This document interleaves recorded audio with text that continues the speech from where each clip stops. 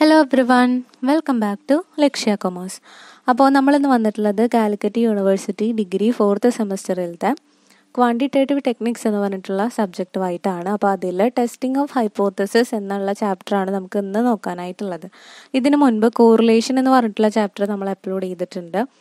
അപ്പോൾ അത് കാണാത്തവർ കാണുക. പ്രോബ്ലംസ് ഒക്കെ എല്ലാതും ചെയ്തിട്ടുണ്ട്, പ്ലേലിസ്റ്റിൽ അവൈലബിൾ ആണ്. ഇന്ന് ടെസ്റ്റിംഗ് ഓഫ് ഹൈപ്പോത്തസിസ് ആണ് സ്റ്റാർട്ട് ചെയ്യുന്നത്. കുറച്ച് ഇമ്പോർട്ടൻ്റ് ആയിട്ടുള്ള ചാപ്റ്ററാണ്. അപ്പോൾ അതുകൊണ്ടാണ് പിന്നെ നെക്സ്റ്റ് ഇത് സ്റ്റാർട്ട് ചെയ്യാമെന്ന് വിചാരിച്ചത്. അപ്പോൾ നമുക്ക് ക്ലാസ്സിലേക്ക് കിടക്കാം. ചാനൽ ആദ്യമായിട്ടാണ് കാണുന്നത് വെച്ചെങ്കിൽ ലൈക്ക് ചെയ്യുക, സബ്സ്ക്രൈബ് ചെയ്യുക, കൂട്ടുകാർക്ക് എല്ലാവർക്കും ഷെയർ ചെയ്യുക. അപ്പോൾ ഇതിന് ടെസ്റ്റിംഗ് ഓഫ് ഹൈപ്പോത്തസിസ് എന്ന് പറഞ്ഞിട്ടുള്ള ഈ ചാപ്റ്ററിൽ നമ്മൾ പഠിക്കുന്നത് ഡിഫറെൻറ്റ് ടൈപ്പ് ഓഫ് ടെസ്റ്റും പിന്നെ അതിൻ്റെ പ്രൊസീജിയറും കാര്യങ്ങളൊക്കെയാണ്. അപ്പോൾ അതിന് മുൻപ് നമുക്ക് കുറച്ച് തിയറി പോർഷൻ നോക്കാനായിട്ടുണ്ട്. എന്നാൽ മാത്രമാണ് നിങ്ങൾക്ക് ഇനി പറയുന്ന കാര്യങ്ങളൊക്കെ മനസ്സിലാക്കാനായിട്ട് പറ്റുള്ളൂ.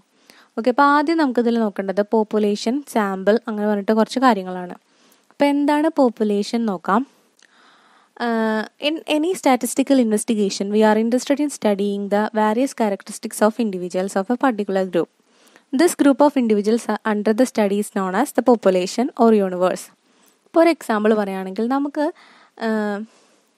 നമുക്ക് കേരളത്തിലെ സ്റ്റുഡൻസിൻ്റെ മൊബൈൽ ഹാബിറ്റിനെ കുറിച്ച് ഒരു സ്റ്റഡി നടത്തണം, ഒരു പ്രൊജക്റ്റ് ചെയ്യണമെന്ന് വിചാരിക്കും. അപ്പോൾ നിങ്ങൾ ഇനി നെക്സ്റ്റ് ഇയറിൽ എന്തായാലും പ്രൊജക്റ്റ് ചെയ്യേണ്ട ആളുകളാണ്.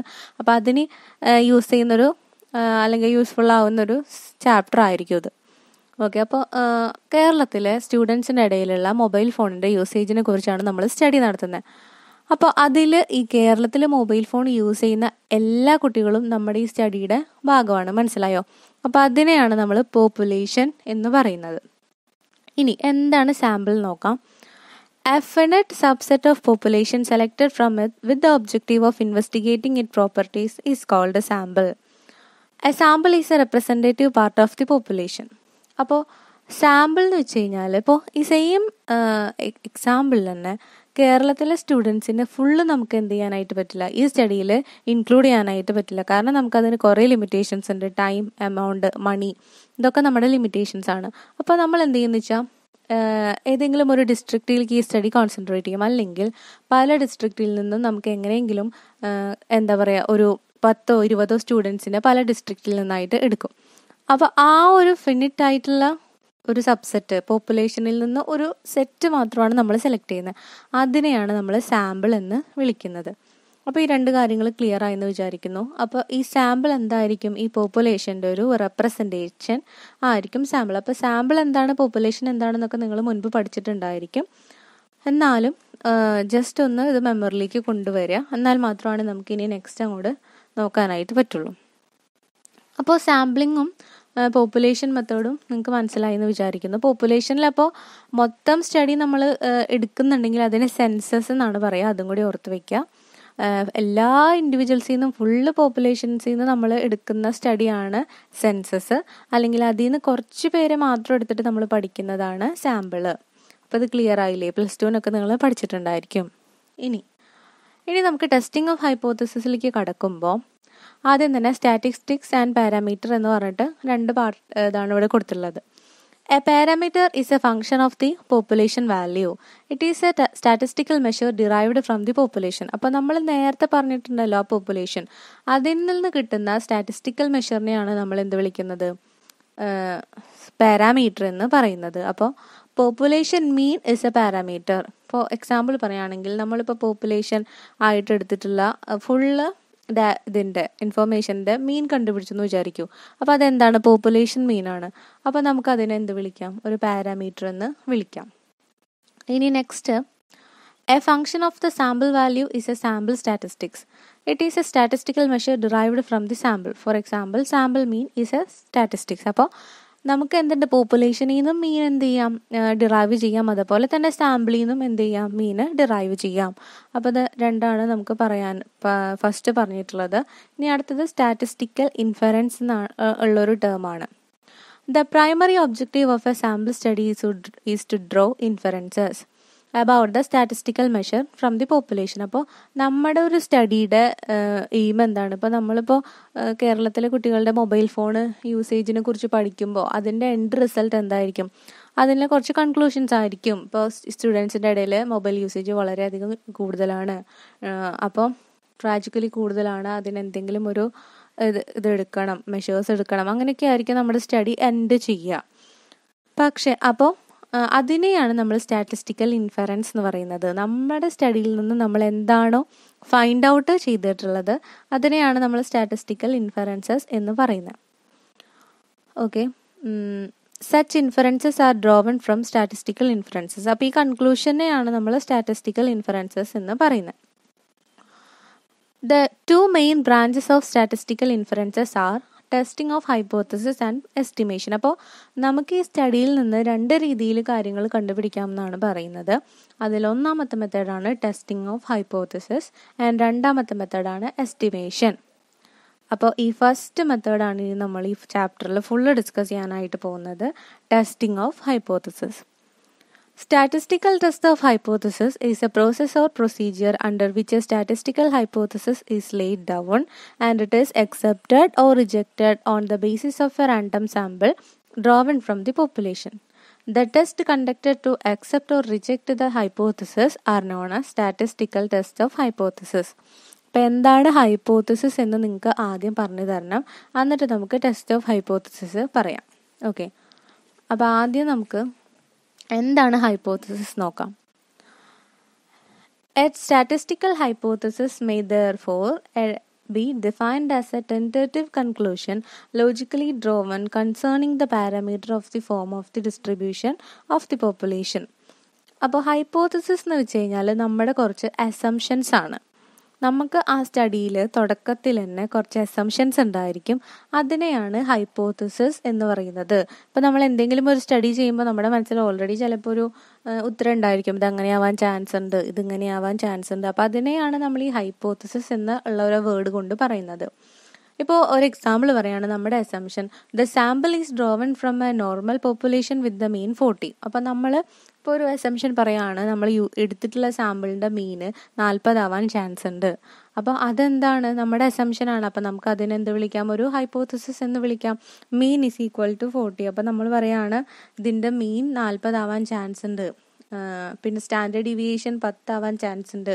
അപ്പോൾ ഇതൊക്കെ നമ്മുടെ അസംഷൻസ് ആണ്. അല്ലെങ്കിൽ നമുക്ക് പറയാം, ഇപ്പോൾ മൊബൈൽ ഫോണിൻ്റെ യൂസേജിൻ്റെ കേസിൽ തന്നെയാണെങ്കിൽ അത് കൂടുതലായിട്ട് കാണാനായിരിക്കും ചാൻസ്, അല്ലെങ്കിൽ സ്റ്റുഡൻസിൻ്റെ ഇടയിൽ അത് കൂടുതലായിട്ട് കാണാനായിരിക്കും ചാൻസ് എന്നൊക്കെ നമ്മൾ അസ്യൂം ചെയ്യാണ് ചെയ്യുന്നത്. അപ്പോൾ അത് എന്താണ്, ഒരു ഹൈപ്പോത്തസിസ് ആണ്. അപ്പോൾ അതിനെയാണ് നമ്മൾ ഹൈപ്പോത്തസിസ് എന്ന് പറയുന്നത്. നമ്മുടെ സ്റ്റഡിയിൽ നിന്ന് അല്ലെങ്കിൽ നമ്മുടെ ഒരു സ്റ്റഡി തുടങ്ങുമ്പോൾ നമുക്ക് മുൻപ് ആ സ്റ്റഡിക്ക് മുൻപ് നമുക്ക് തോന്നുന്ന എല്ലാ കാര്യങ്ങളും അസംഷൻസും ഹൈപ്പോത്തസിസ് ആണെന്ന് പറയാം. അപ്പോൾ അതിനെ ടെസ്റ്റ് ചെയ്യുന്നതിനെയാണ് ഈ ടെസ്റ്റിംഗ് ഓഫ് ഹൈപ്പോത്തസിസ് എന്ന് പറയുന്നത്. അപ്പോൾ ഇനി ഇത് ടെസ്റ്റ് ചെയ്ത് നോക്കണം. നമ്മുടെ അസംഷൻസ് ആണിത്, ജസ്റ്റ് ഇത് ശരിയാവോ ശരിയാവില്ലെന്ന് നമുക്കറിയില്ല. അപ്പോൾ അത് ടെസ്റ്റ് ചെയ്യാനായിട്ട് കുറച്ച് മെത്തേഡ്സ് ഉണ്ട് കാൽക്കുലേറ്റ് ചെയ്തിട്ട് ചെയ്യേണ്ടത്. അപ്പോൾ അതിനെയാണ് നമ്മൾ എന്ത് വിളിക്കുന്നത്, ടെസ്റ്റിംഗ് ഓഫ് ഹൈപ്പോത്തസിസ് എന്ന് പറയുന്നത്. ഇനി ഇത് ടെസ്റ്റ് ചെയ്യാനായിട്ട് നമുക്ക് കുറച്ച് ടെസ്റ്റ്, ഈ ഹൈപ്പോത്തസിസ് റിജക്റ്റ് ചെയ്യാനും അക്സെപ്റ്റ് ചെയ്യാനും നമുക്ക് കുറച്ച് ടെസ്റ്റ് ഉണ്ട്. അപ്പോൾ അതിന് സെറ്റ് ടെസ്റ്റ് ഉണ്ട്, ടി ടെസ്റ്റ് ഉണ്ട്, കൈ സ്ക്വയർ ടെസ്റ്റ് ഉണ്ട്, എഫ് ടെസ്റ്റ് ഉണ്ട്. അപ്പോൾ ഇത്രയാണ് നമുക്കിതിൽ പഠിക്കാനായിട്ടുള്ളത്. ഇത് ഓരോന്നും ഇനി നെക്സ്റ്റ് ഉള്ള ചാപ്റ്റേഴ്സ് വൈസൊക്കെ ആയിട്ടാണ് പഠിക്കുന്നത്. ഓക്കെ, ഇനി ഇതിൽ നമുക്ക് കുറച്ച് ടേംസ് കൂടി നോക്കാനായിട്ടുണ്ട്. അപ്പോൾ അതിലൊന്നാമത്തെയാണ് null and alternative hypothesis. A null hypothesis can be defined as a statistical hypothesis which is stated for the purpose of possible acceptance. അപ്പോൾ A null hypothesis is A original hypothesis. അപ്പോൾ നമുക്ക് 2 തരം hypothesis ആണ് നമ്മളൊരു സ്റ്റഡിക്ക് വേണ്ടിയിട്ട് set ചെയ്ത് വയ്ക്കുക. ഒന്ന് നള്ളും ദെൻ സെക്കൻഡ് വൺ ഇസ് ഓൾട്ടർനേറ്റീവും. അപ്പോൾ നൾ ഹൈപ്പോത്തസിസ് എന്ന് വെച്ച് കഴിഞ്ഞാൽ ഇതിങ്ങനെ ആയിരിക്കാൻ ചാൻസ് ഉണ്ട് എന്ന് പറയുന്നതിനെയാണ്. ഇപ്പം നമ്മൾ എക്സാമ്പിൾ പറഞ്ഞതിൽ പോപ്പുലേഷൻ മീൻ 60 ആവാൻ ചാൻസ് ഉണ്ട്, അതിനെയാണ് നമ്മൾ നൾ ഹൈപ്പോത്തസിസ് എന്ന് പറയാം. ഇനി ഓൾട്ടർനേറ്റീവ് എന്ന് വെച്ച് കഴിഞ്ഞാൽ പോപ്പുലേഷൻ മീൻ 65 ആവാൻ ചാൻസ് ഇല്ല, അതായത് പോസിബിൾ റിജക്ഷൻ, അതിനെയാണ് നമ്മൾ എന്ത് വിളിക്കുന്നത്, ഓൾട്ടർനേറ്റീവ് ഹൈപ്പോത്തസിസ് എന്ന് വിളിക്കുന്നത്. അപ്പോൾ null hypothesis H0യും alternative hypothesis H1 ആണെന്ന് മനസ്സിലാക്കുക. ഇനി ടെസ്റ്റ് സ്റ്റാറ്റിസ്റ്റിക് എന്ന് പറഞ്ഞിട്ടുള്ള ഒരു കാര്യമുണ്ട്. ടെസ്റ്റ് സ്റ്റാറ്റിസ്റ്റിക് എന്ന് വെച്ച് കഴിഞ്ഞാൽ അപ്പോൾ നമ്മൾ പറഞ്ഞില്ലേ ഡിഫറെൻറ്റ് ടൈപ്പ് ഓഫ് ടെസ്റ്റ് ചെയ്തിട്ടാണ് ഇത് നമ്മൾ ഫൈൻഡ് ഔട്ട് ചെയ്യണമെന്ന്, നൾ ഹൈപ്പോത്തസിസ് റിജക്റ്റ് ചെയ്യണോ അക്സെപ്റ്റ് ചെയ്യണോ എന്ന്. അപ്പോൾ അതിനെയാണ് ഈ ടെസ്റ്റ് സ്റ്റാറ്റിസ്റ്റിക്സ് എന്ന് പറയുന്നത്. അതിൽ ടി ഉണ്ട്, സെഡ് ഉണ്ട്, എഫ് ഉണ്ട്, സ്കൈ സ്ക്വയർ ഉണ്ട്. അത് നമുക്കിനി ഡിസ്കസ് ചെയ്യാം. ഇനി നെക്സ്റ്റ് നോക്കാനായിട്ടുള്ളത് ലെവൽ ഓഫ് സിഗ്നിഫിക്കൻസ് ആണ്. Confidence with which a null hypothesis is accepted or rejected depends on what is called significance level. അപ്പോൾ ഇത് പ്രോബ്ലം ചെയ്യുമ്പോൾ നമുക്ക് മനസ്സിലാവും, നമ്മൾ ഈ ഒരു വാല്യൂവിനെ ഡിപ്പെൻഡ് ചെയ്തിട്ടാണ് നമ്മുടെ ലെവൽ ഓഫ് സിഗ്നിഫിക്കൻസ് അനുസരിച്ചിട്ടാണ് ഒരു നൾ ഹൈപ്പോത്തസിസ് അക്സെപ്റ്റ് ചെയ്യണമോ അതോ റിജക്റ്റ് ചെയ്യണമോ എന്ന് തീരുമാനിക്കുക. ഇനി ഇതിലുള്ളത് ഡിഗ്രി ഓഫ് ഫ്രീഡം ആണ്. Degree of freedom is defined as the number of independent observation which is obtained by subtracting the number of constraints from the total number of observation. അതായത് നമുക്ക് തന്നിട്ടുള്ള ഒബ്സർവേഷനിൽ നിന്ന് കൺസ്ട്രെയിൻസിനെ മൈനസ് ചെയ്യുമ്പോൾ കിട്ടുന്നതാണ് ഡിഗ്രി ഓഫ് ഫ്രീഡം എന്ന് പറയുന്നത്. അപ്പോൾ ഡിഗ്രി ഓഫ് ഫ്രീഡം സെഡ് ടെസ്റ്റിന് ഇൻഫിനിറ്റി ആയിരിക്കും, പിന്നെ ടി ടെസ്റ്റിന് n-1 ആയിരിക്കും ഡിഗ്രി ഓഫ് ഫ്രീഡം. അത് നിങ്ങൾ ഓർത്ത് വെക്കുക, ജസ്റ്റ് ഇനി പ്രോബ്ലം ചെയ്യുമ്പോൾ കൂടുതൽ ക്ലിയർ ആയിട്ട് മനസ്സിലാവും. ഇനി നമുക്ക് ടൈപ്പ് 1 ആൻഡ് ടൈപ്പ് 2 എറേഴ്സ് നോക്കണം. സാധാരണയായിട്ട് നൾ ഹൈപ്പോത്തസിസ് ട്രൂ ആണെങ്കിൽ അതിനെ അക്സെപ്റ്റ് ചെയ്യണം, നൾ ഹൈപ്പോത്തസിസ് ഫോൾസ് ആണെങ്കിൽ അതിനെ റിജക്റ്റ് ചെയ്യണം എന്നാണ് നമ്മുടെ ഈ കണക്കിലത്തെ ലോ. അപ്പോൾ അതിന് ഓപ്പോസിറ്റ് ആയിട്ട് വരുന്നതിനാണ് ടൈപ്പ് 1 ആൻഡ് ടൈപ്പ് 2 എറർ എന്ന് പറയുന്നത്. അതായത് നൾ ഹൈപ്പോത്തസിസ് ട്രൂ ആയിരിക്കെ അതിനെ റിജക്റ്റ് ചെയ്യുകയും അതിനെ ടൈപ്പ് 1 എറർ എന്ന് പറയുന്നു. ഇനി നൾ ഹൈപ്പോത്തസിസ് തെറ്റായിരിക്കുമ്പോൾ ഫോൾസ് ആയിരിക്കുമ്പോൾ അതിനെ അക്സെപ്റ്റ് ചെയ്യുകയും ചെയ്യുന്നതാണ് ടൈപ്പ് 1 ആൻഡ് ടൈപ്പ് 2 എറർ. അപ്പോൾ അത് ക്ലിയർ ആയി എന്ന് വിചാരിക്കുന്നു. ടൈപ്പ് 1 എറർ റിജക്റ്റ് ചെയ്യുക, H0 എന്ന് വെച്ചാൽ നൾ ഹൈപ്പോത്തസിസ്, H0 ട്രൂ ആയിരിക്കുമ്പോൾ അതിനെ റിജക്റ്റ് ചെയ്യുക, അതിനെയാണ് ടൈപ്പ് 1 എറർ എന്ന് പറയുന്നത്. ഇനി H0 ഫോൾസ് ആയിരിക്കുമ്പോൾ അതിനെ അക്സെപ്റ്റ് ചെയ്യുന്നതാണ് ടൈപ്പ് 2 എറർ. അപ്പോൾ നമുക്ക് ഇത് രണ്ടെണ്ണം കുറച്ച് കാര്യങ്ങൾ മനസ്സിലായി. ഇനി പ്രോബ്ലം ചെയ്യാനായിട്ടുള്ള ഡിഫറെൻറ്റ് ടെസ്റ്റുകൾ ഉണ്ടെന്ന് പറഞ്ഞു. അതിൽ ഫസ്റ്റ് സെഡ് പിന്നെ ടി, അത് രണ്ടാണ് ഇപ്പോൾ നമ്മൾ കൂടുതൽ ഡിസ്കസ് ചെയ്യുന്നത്. അപ്പോൾ സെഡ് ടെസ്റ്റ് എപ്പോഴാണ് യൂസ് ചെയ്യേണ്ടത്, ടി ടെസ്റ്റ് എപ്പോഴാണ് യൂസ് ചെയ്യേണ്ടതെന്ന് പറഞ്ഞിട്ട് കുറച്ച് സിറ്റുവേഷൻസ് ഉണ്ട്. അപ്പോൾ കൂടുതൽ സാമ്പിൾ സൈസ് ഉണ്ടെങ്കിൽ, സാമ്പിൾ സൈസ് ലാർജ് ആണെങ്കിലും സ്റ്റാൻഡേർഡ് ഡീവിയേഷൻ അറിയുമെങ്കിലും, പോപ്പുലേഷനിലത്തെ സ്റ്റാൻഡേർഡ് ഡീവിയേഷൻ അറിയുമെങ്കിലും നമുക്ക് സെഡ് ടെസ്റ്റ് യൂസ് ചെയ്യാം. അത്രയും നിങ്ങൾ ഓർത്ത് വയ്ക്കുക. ഇനി സാമ്പിൾ സൈസ് സ്മോൾ ആണെങ്കിലും പോപ്പുലേഷൻ സ്റ്റാൻഡേർഡ് ഡീവിയേഷൻ അറിയില്ല, അങ്ങനെ ഒരു സിറ്റുവേഷൻ ആണെങ്കിൽ നമുക്ക് ടി ടെസ്റ്റ് ആണ് യൂസ് ചെയ്യേണ്ടത്. ഇനി ഇതിന് കുറച്ചും കൂടി ക്ലാരിഫിക്കേഷൻസ് ഉണ്ട്, അത് നമുക്ക് പ്രോബ്ലം ചെയ്യുമ്പോഴാണ് മനസ്സിലാവുക. ഓക്കെ, അപ്പോൾ ഇത്രയും കാര്യങ്ങൾ മനസ്സിലായെന്ന് വിചാരിക്കുന്നു. ഇനി നമുക്ക് സ്റ്റാൻഡേർഡ് എറർ എന്ന് പറഞ്ഞിട്ടൊരു കാര്യമുണ്ട്. അത് നമ്മുടെ ഇക്വേഷനിൽ വരുന്ന ഒരു കാര്യമാണ് standard error. The standard deviation of the sampling distribution of A statistic is called standard error. അതായത് സാമ്പിളിൻ്റെ സ്റ്റാൻഡേർഡ് ഡീവിയേഷനാണ് നമ്മളിവിടെ സ്റ്റാൻഡേർഡ് എററായിട്ട് കൺസിഡർ ചെയ്യുന്നത്. അത് കണ്ടുപിടിക്കാനായിട്ട് നമുക്കൊരു 4-5 മെത്തേഡ് ഉണ്ട്. അത് ഓരോ സിറ്റുവേഷനിലും ഓരോ രീതിയിലാണ് കണ്ടുപിടിക്കുന്നത്. അപ്പോൾ നമുക്ക് ആദ്യം ഈ ഫോർമുല, ടെസ്റ്റിൻ്റെ ഫോർമുല നോക്കാം. അതിനെ നമുക്ക് എങ്ങനെയാണ് ആദ്യം ടെസ്റ്റിൻ്റെ ഫോർമുല വരുന്നത് നോക്കാം. എക്സ് ബാർ മൈനസ് മ്യൂ, അതായത് population mean divided by standard error. ഇവിടെ എക്സ് ബാർ എന്ന് പറയുന്നത് സാമ്പിൾ മീനും മ്യൂ എന്ന് പറയുന്നത് വാല്യൂ ഓഫ് പോപ്പുലേഷൻ മീനും ആണ്.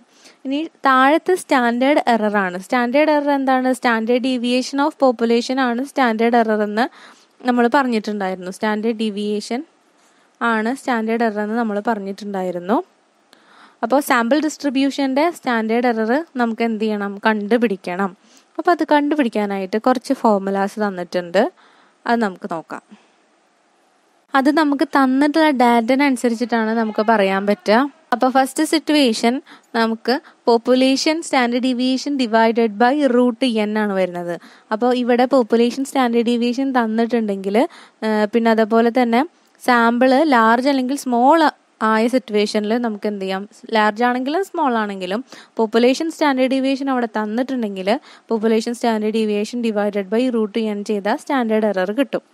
ഇനി പോപ്പുലേഷൻ സ്റ്റാൻഡേർഡ് ഡീവിയേഷൻ തന്നിട്ടില്ല, സാമ്പിളിൻ്റെ ആണ് തന്നിട്ടുണ്ടെങ്കിൽ, ഒപ്പം തന്നെ സാമ്പിൾ ലാർജ് ആണെങ്കിൽ നമുക്ക് S ഡിവൈഡഡ് ബൈ √n ചെയ്യാം. ഇവിടെ S എന്ന് പറയുന്നത് സാമ്പിളിൻ്റെ പോപ്പുലേഷനാണ്, സാമ്പിളിൻ്റെ സ്റ്റാൻഡേർഡ് ഡീവിയേഷൻ ആണ്. ഇനി പോപ്പുലേഷൻ്റെ സ്റ്റാൻഡേർഡ് ഡീവിയേഷൻ തന്നിട്ടില്ല, പക്ഷേ സാമ്പിൾ എന്താണ്, സ്മോൾ ആണ് എങ്കിൽ നമുക്ക് യൂസ് ചെയ്യേണ്ട ഫോർമുലയാണ് S/√n-1. അപ്പം നിങ്ങളിപ്പോൾ ഇത് ജസ്റ്റ് ആലോചിച്ച് വെക്കുക. ഇപ്പം ഇങ്ങനെ പറയുമ്പോൾ എനിക്കറിയാം ഒന്നും മനസ്സിലാവുന്നുണ്ടാവില്ല. നമുക്കിനി എന്തായാലും ഒരു പ്രോബ്ലം ചെയ്തിട്ട് അത് ക്ലിയർ ആക്കി തരാം. ഓക്കെ, അപ്പോൾ ഇനി നമുക്ക് നെക്സ്റ്റ് ക്ലാസ്സിൽ കാണാം പ്രോബ്ലമായിട്ട്.